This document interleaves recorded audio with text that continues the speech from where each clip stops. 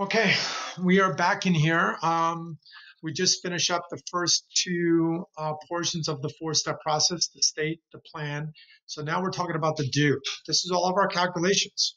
So there's a few things we're going to report here. We're going to report what? We're going to report a sketch. We're going to report degrees of freedom. We're going to report the p-value. And the p-value is really coming from our test statistic. So that's our first part. The test statistic is coming from that formula, the observed minus the expected squared divided by the expected, and you're going to add up all those. When you add them all up, you get 11.2.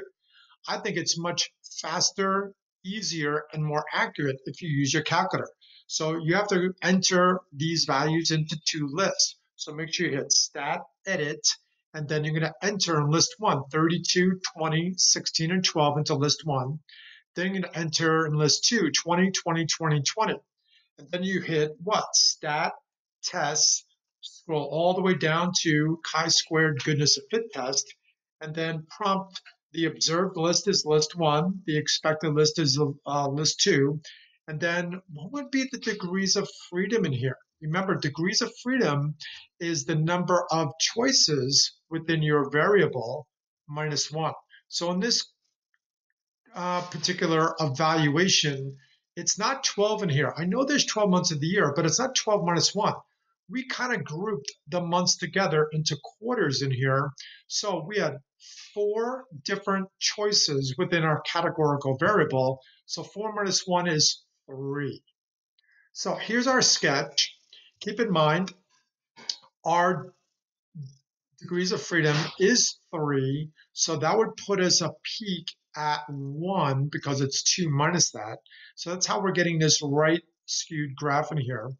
Our chi-squared statistic from our calculator, if you do that with our calculator, is going to be 11.2. And that's the line in the sand that we have right here.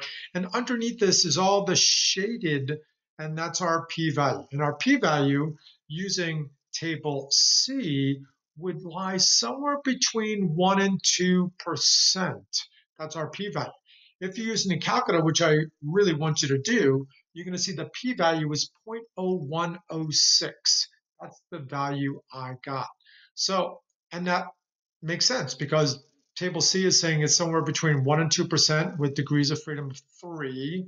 And what are these green values? Well, the green value is, since our 11.2 is our chi-squared, we had to find where is our chi-squared? Is it trapped between these two values? No.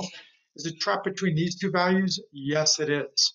So notice it's closer to 11.34 than it is a 9.84, which makes sense because the official p-value is closer to 0.01 than it is to 0.02.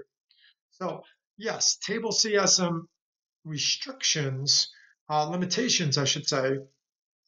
That's why I would like to use your calculator to make sure you're getting the exact p-value from the chi-squared statistic. Okay, and finally, this is the easiest part. These are the conclusions we've been making for significance tests for quite a while. Keep in mind, this is officially a chi-squared test. So what is our final conclusion? Because the p-value of 0.011 is less than the alpha of 0.05, we reject the null hypothesis. We have convincing evidence that the birthdays of NHL players are not evenly distributed across the 4 quarters of the year. So that book's theory of people born in the earlier months of the year versus players born in the later months of the year, that holds true here. We do have convincing evidence that the people that are most successful at the highest level were born in the earlier months. So that is the conclusion of the first section, but we have some more examples to go over. Notice the last thing in here was to conduct a follow-up analysis. Now, the follow-up analysis is related to your calculator. If you put your calculator into your hand right now, notice you're going to see that thing that says CNTRB. That really stands for contribution. Basically, which of these 4 values here is contributing the most in terms of which of these four values is getting us to this 11.2. And so it breaks down these four values here in your calculator on the contribution thing. You could see, if you scroll over, you could see 7.2, then 0.8, then 0, then 0.8, then 3.2.